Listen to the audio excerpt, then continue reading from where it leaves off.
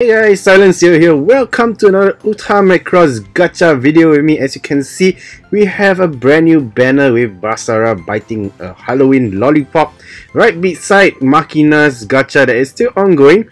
So we're gonna take a look and see whether Basara's new episode plate is actually worthwhile to toss your money in, or is it just a very nice way of obtaining costume points for his brand new Howling Moon costume, which most of the girls are actually frantically trying to get. So guys, before taking a look at the episode plate, let's take a look at the costume itself to see whether it's actually worthwhile unlocking this costume with episode orbs or not. So as you can see, the costume is pretty nice, and makes Basara look like a werewolf, which basically is what the title of the costume is all about, Howling Moon. So yeah, the costume specialty basically does total and support 3% up. So we've seen recently a lot of costumes with double effects, but of course usually costumes with such effects, the percentage rate is pretty low. 3% is pretty decent, because some of the basic costumes that most of the divas have always have 3% boost or 2% boost. Rarely we will see 6% boost, but usually 6% are for costumes that actually specifically boost one particular thing only. So yeah, with 3% boost and it boosts two different things, this is pretty useful in that sense. I guess the costumes are also reaching to another level of tier, so which is fantastic. So I guess the costume itself is definitely worth unlocking, especially if you're looking to boost your total score, you know, for high score purposes, and of course support if, let's say for example, the song itself has a pretty tough enemy to fight during the Valkyrie mode. So guys, costume wise, I would say is better to unlock it through episode plate unlocking, because using episode orbs, the item itself, to unlock the costume can be pretty hefty if your luck isn't that good when it comes to pulling episode plates from the gacha itself. Alright, let's take a look at the episode plate to see whether actually it is worth to toss in money to definitely get Basara's new episode plate. Total score 3,439, pretty high. Not the best total score out there so far. We've seen 3,500 or more. Focusing on charm and voice, just like Makina's, because the event currently requires points from these two stats. So that's pretty handy when it comes to obtaining a high score for this current event, or maybe even for normal life for the songs under this current event, especially if you want to up your own personal player rank. Center skill, alright, units charm increases by 60% up, so 60% is pretty high, but sadly to say, it only focuses on the unit. So basically whoever is equipped with this episode plate as a center will only be affected by this particular boost. So 60, that's probably one of the reasons why the percentage rate is quite high. Alright, so let's take a look here at the active skill for 20 seconds, where you will have an easier time tapping the notes. So Basara's plate is more of a support in terms of mission clearing, or maybe trying to get through a song easier. Juretic Beginner is a pretty tough song even on a very hard difficulty. It has notes that require you to react very quickly, so sometimes your timing may not be very good, or rather your timing may be off slightly.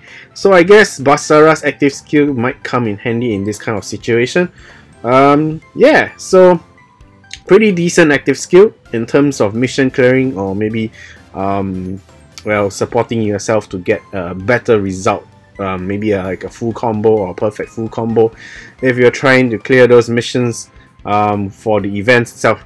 Alright, so life skill, as you can see, life skill has an S rank as well. So at the beginning of the 30-second mark, for 7 seconds, your score is boosted by 80% up. Not the best duration as we have seen recently. All the new plates apparently have pretty short duration periods. I guess because most of the songs nowadays are pretty short timed, or rather they have a very short duration of play. Probably that's why the duration for the boosts is pretty low. Definitely these plates will not help with some songs like maybe Seikan Hiko Eve, the Christmas version. So Seikan Eve, yeah, that particular song is the longest that is in the game currently. So songs like those, definitely you cannot use plates like this because the duration is too short. Yeah, so keep that in mind. Alright, so sadly to say, Basara's plate doesn't have any special notes attached to it, so it's a pretty normal support episode plate. I guess there are definitely better episode plates out there that that does a better job in supporting, but you know, considering that it has a pretty high total score and it's a support plate, I guess it is definitely a plate that is worth looking into if you don't really have a good setup of support plates. Basara's plate is definitely not meant to be used as a center episode plate, unless for special circumstances like I mentioned earlier. So yeah, if you wish to toss your money into this, I would highly recommend you to think about it twice.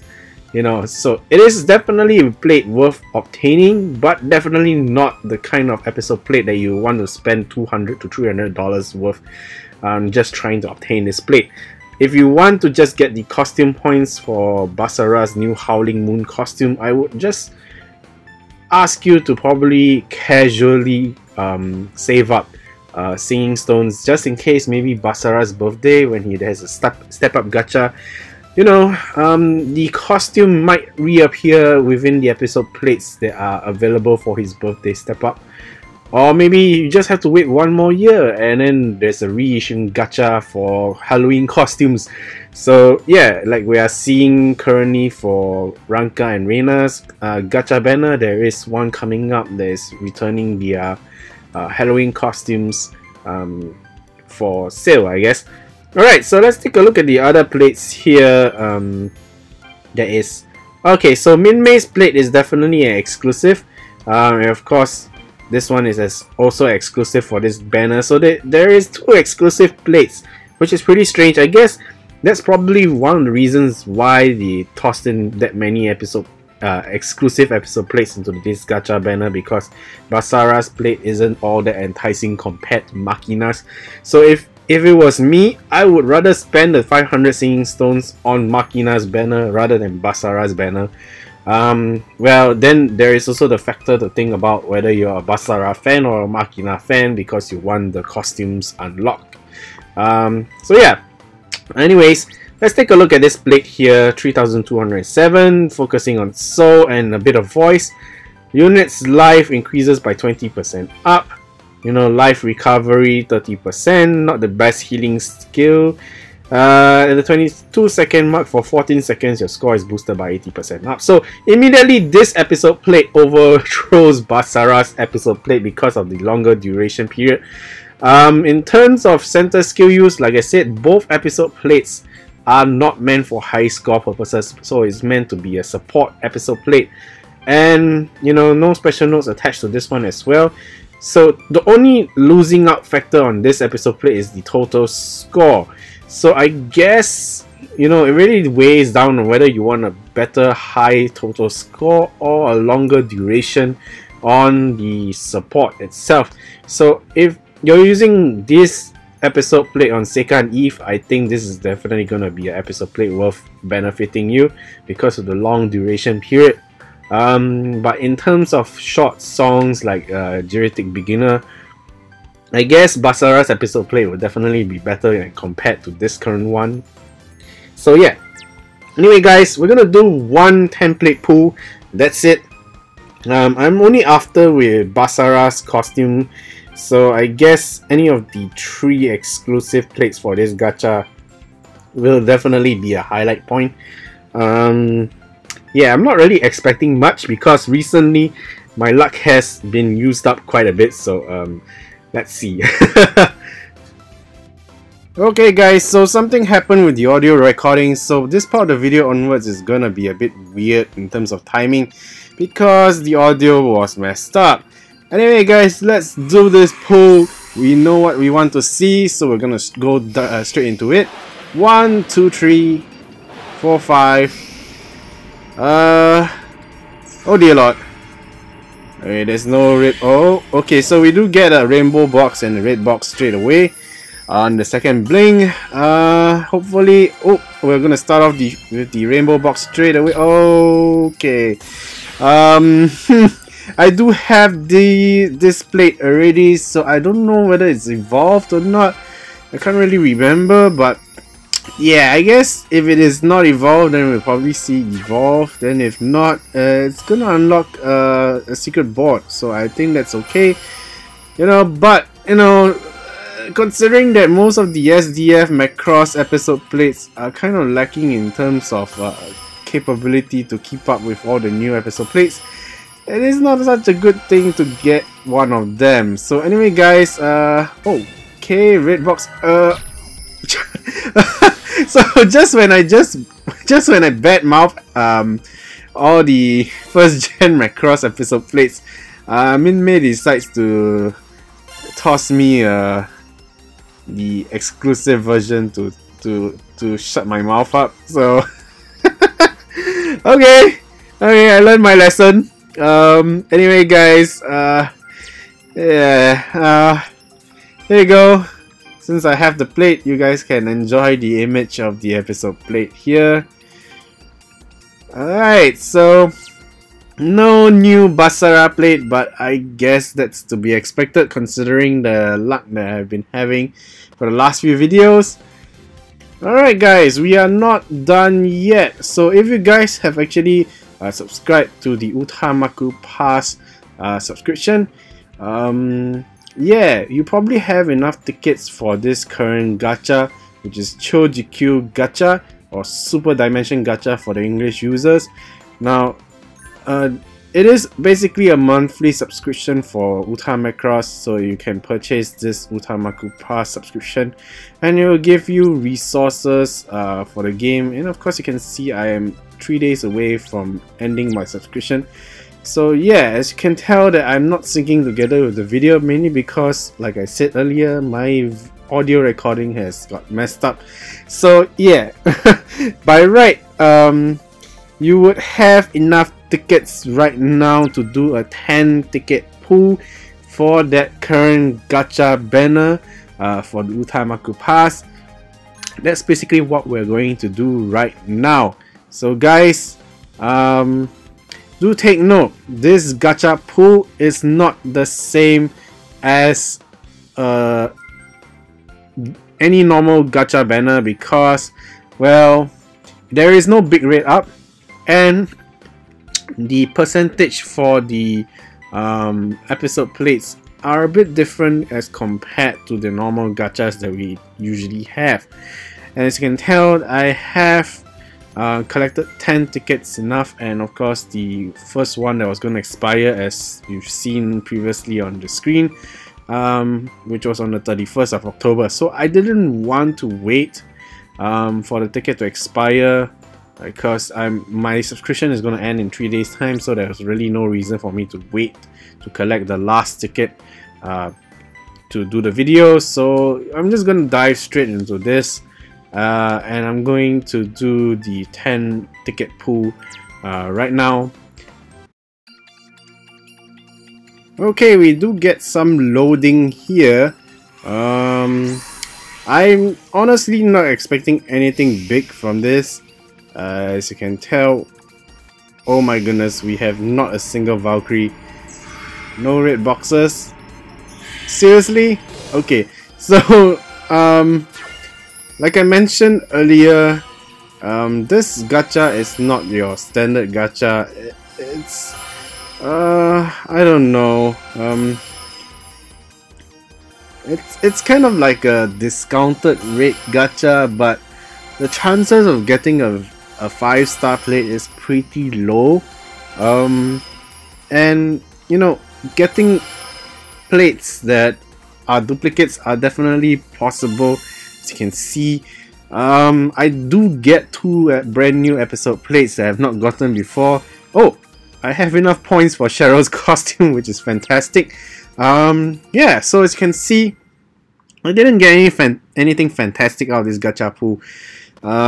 So that's pretty much what you have to consider when it comes to Macross subscription. If you take a look at the banner here, you can see the rates of the you know, for each rarity for the episode plates to appear. As you can tell, I circled the 5-star first, and of course at 5% rate of appearance, and of course taking a look at the more common ones that appeared during my experience of the pool, which is the 3-star episode plates, which is at 74.9%. But to consider that the rarest plate that we pulled was a 1-star, which was at 5%, which is the same percentage rating as the 5-star. That was really depressing.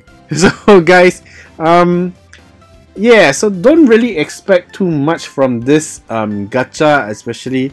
So if you're really considering investing into the subscription for Macross, do not just look at the episode plate chances, look at it as a whole, because, well, you're actually paying, if I'm not wrong, I think the subscription is at 1,200 yen, which is about $12 US.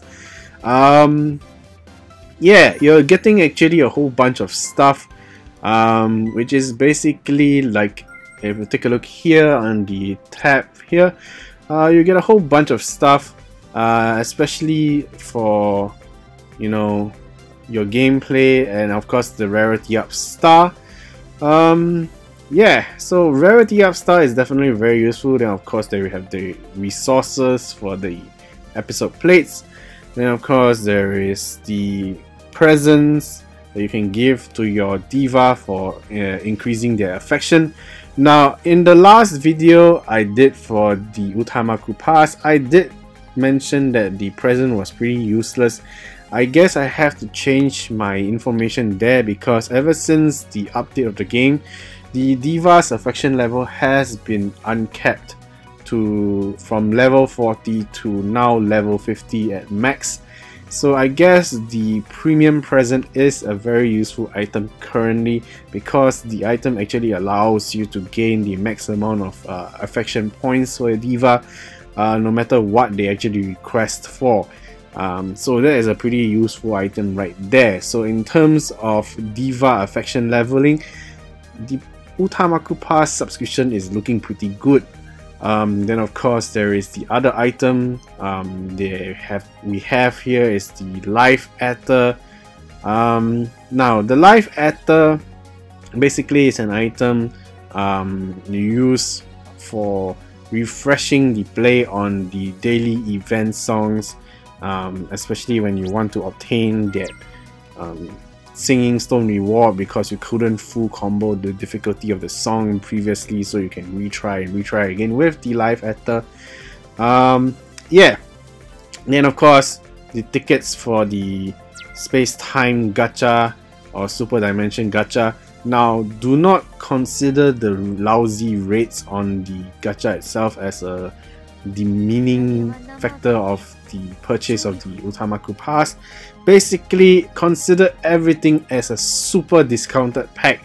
The resources for your episode plate, plus of course the premium gift, the life ethers, and of course your chances of getting maybe another 5-star episode plate, but really depends on luck. So guys, consider investing in the Macross as a long-term investment. You may be luckier than me, as you have seen in my pool video for the Cho GQ gacha, super dimension gacha. So guys, hopefully you will consider that.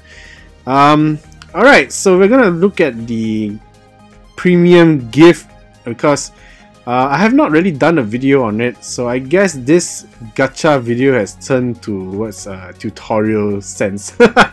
So let's take a look at how we can use the premium gift on the diva itself. So yeah, like I mentioned earlier, you don't really have to pay attention towards what the diva is requesting you anymore when it comes to using the premium gift. So I'm gonna change to Ranka here because she's my bae. I definitely want to have her maxed out first before anyone else. So yes guys, as you can see, my diva affection for Ranka is currently level 43, and you can tell that she's actually requesting the item for food category. So I will be making a video on, you know, all the divas requests. So it has been very difficult to put together that video because I have to wait each day to refresh to see whether the diva requests a particular item or a category of items, you know, to get the phrasing out so that you guys can have a easier visual experience to give them the correct item. So guys, be patient for that video. I promise you that video will come out in the next few days.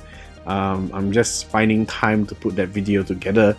So guys, look forward to that video, and hopefully it helps you guys in terms of leveling up your diva affections. Alright, so we're gonna go straight into using the gift. Okay, so we're gonna toss the gift to Ranka. So no matter what she requests, you should be able to see the full amount of points, which is 2000 diva affection points. Now normally whatever she requests, if you give her the specific item from the category which is her specialization,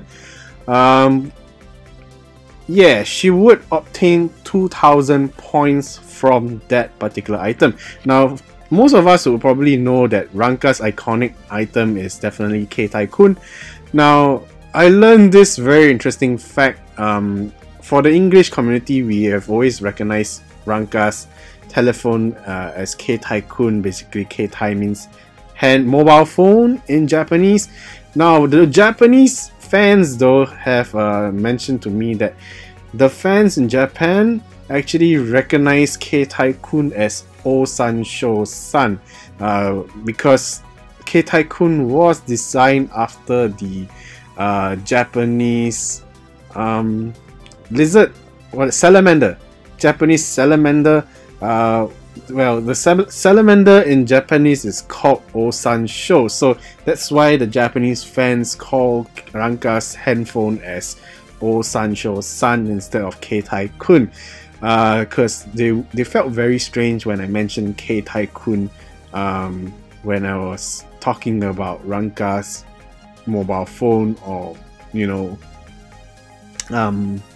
anything to do with Ranka that she has the K-Tycoon design along with the costume, that kind of thing. So yeah, so very interesting fact there. Maybe if you have not known as a Macross fan, or maybe if you have already known, good for you. So interesting trivia right there.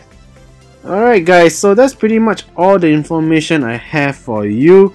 Hopefully you guys have found this video gacha / tutorial video informative and entertaining. Thank you guys so much if you have watched all the way to the end. I can't say thank you enough every single video. But yes, I really appreciate you guys if you have watched all the way to the end. I will be putting this video under the Uta Macross tutorial playlist as well, that I have on my YouTube channel, so that you guys can probably search for this video and have an easier time referring to it. So guys, thank you guys so much for watching, and I'll see you guys in the next Uta Macross gacha / tutorial video, whichever one comes first. Until then guys, bye!